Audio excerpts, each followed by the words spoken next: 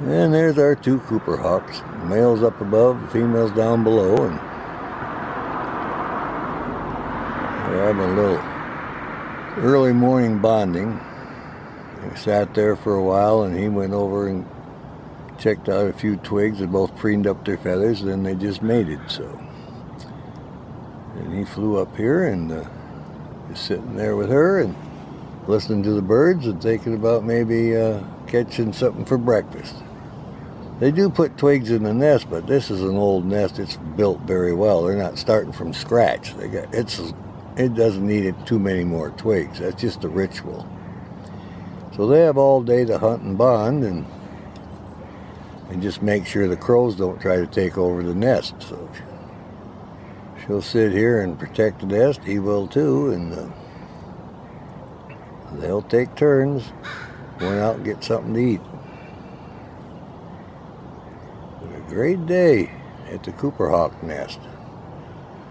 Found this one this winter. We're driving around with leaves off the trees. We'd seen Cooper hawks here before, trying to figure out where it would be, and lucked out, found the nest and watched it. And one day we seen the adult Cooper here, and everything just kind of progressed. So saw them in the nest hauling twigs, and see them here every time we come. Now they sit out in the open. We get some very good videos and still shots. We got the two of them sitting side by side, and it's early morning. We got, not very good light, but it's good enough. You got to get up early for Cooper hawks. They're busy, starting their day.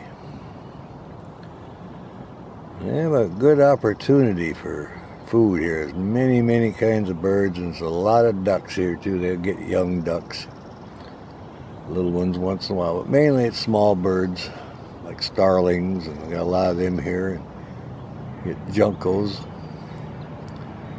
That's what they do. Now later on, you'll hear all the birds calling in here. Very active area. All right, well, looks like they're going to sit this one out for a little bit, so we'll let them be.